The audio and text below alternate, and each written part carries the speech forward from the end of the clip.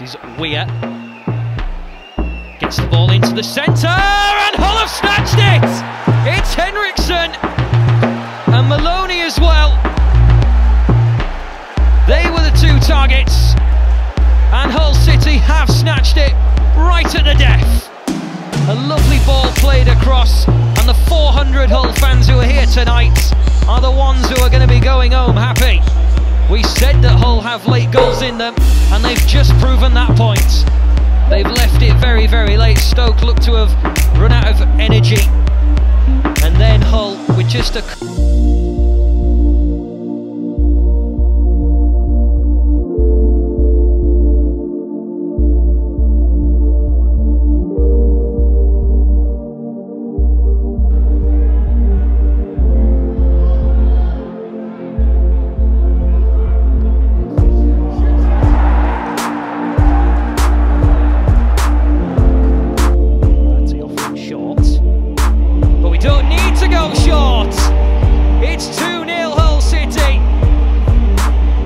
Markus Henriksen wheels away in celebration, and the start here at Loftus Road gets better and better.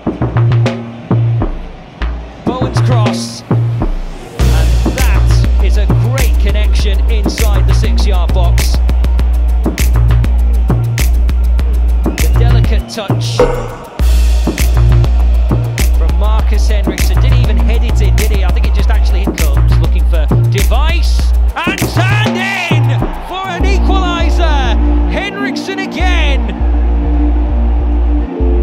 The number on his back matches the scoreline now. It's 2-2. Lovely ball floated in. Device had a bit of space, and Henriksen makes it 2-2 again. It turns out he likes to score from set pieces in the capital. It's a delightful ball from Bowen. Jordi Device, his header was on target.